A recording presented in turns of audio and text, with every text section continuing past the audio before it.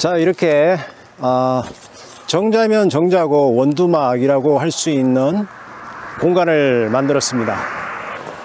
여기는 평창에 있는 고가원이라는 민박집을 운영하는 일종의 펜션이라고 할 수도 있죠. 그래서 별채에 비슷하게 해서 구성을 했는데요. 본래 별채가 자연스럽고 집이 쓰러지면 쓰러진 대로 빈티지 스타일로 했기 때문에 이 원두막도 크게 꾸미지 않고 자연스럽게 있는 그대로 세월의 때가 묻어나는 스타일로 했습니다. 어쨌든 잘 된 것 같고요. 건축주도 상당히 만족해 하는 것 같습니다. 구체적으로 한번 간략히 한번 살펴볼게요. 평고대 곡선이 약하게 제가 곡선을 줬습니다. 미세하게 곡선을 줬습니다. 멋있죠?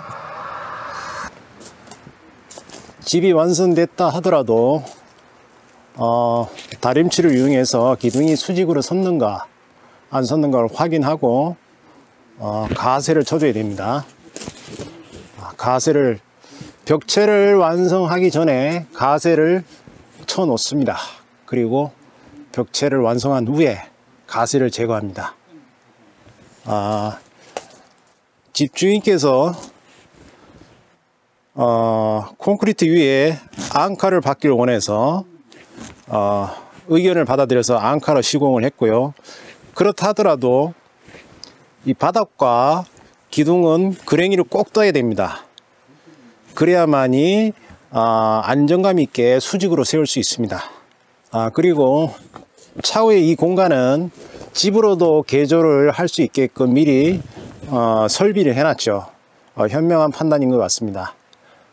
그리고 이 한옥은 하나의 선입니다. 기둥의 수직선과 가로재의 수평선이 하나의 점으로 만났죠.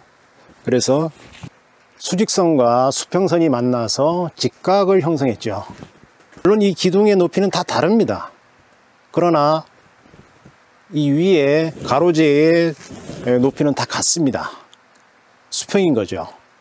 그리고 이 작은 기둥도 3개가 있는데 다 높이가 다릅니다. 길이가 다릅니다. 그러나 그 위에 있는 가로재는 수평입니다. 같은 높이인 거죠. 작은 기둥도 가세를 쳐놔야 됩니다. 그리고 지붕이 완성된 이후에 가세를 제거해야 됩니다. 지붕 마감은 건축주께서 강판으로 시공한다 그럽니다. 기와 강판이죠. 기와 강판을 사용해서 마감을 할 예정이라고 합니다. 그러니까 가꾸목을 더 올리면 되지. 그래도 되고 두껍게. 어쨌든 박공에 힘 안 받게. 오케이, 알았어. 그래 가지고 하되 더 나와야지 박공도 보호하고 나무를 보호한다. 그래. 저도 이렇게 빈티지 스타일로 작업을 해보긴 처음입니다. 항상 깨끗하게 마감을 했었는데 건축주의 의사를 받아들여서 이렇게 해보긴 처음이고요. 이제 시간이 지나면 몇 년 지나면 이 껍질이 벗겨지는 거죠. 벗겨지고 이 속에 벌레가 있을 수도 있습니다. 껍데기에 벌레가 먹은 자국도 생기는 거죠. 그것마저도 좋아하는 건축주입니다. 그래서 상당히 빈티지 스타일을 상당히 좋아하는 건축주죠. 가세를 쳤기 때문에 다림치를 제거하겠습니다.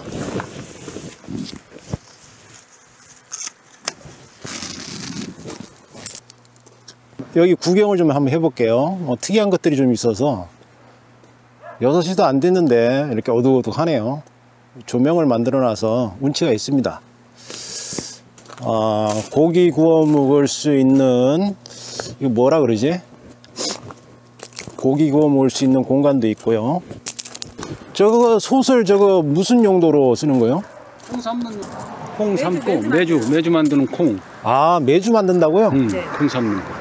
콩 삶아서 우리가 매주랑 콩 삶는. 된장, 고추장.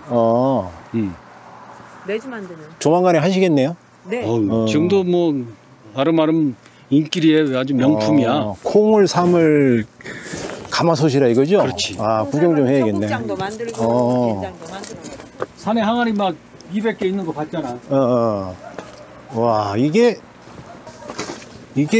솥이 지름이 한 900까지 되나? 900짜리. 900 정도 되나?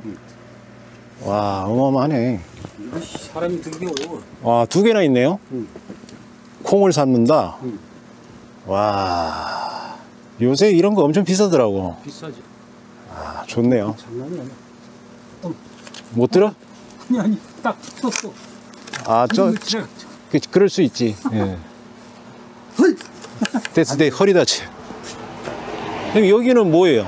응? 여기는 뭐요? 이거 야외 수도. 야외 수도? 응. 와, 멋있게 해놨네. 나의 작품이지. 돌로 해서. 딱 좋네.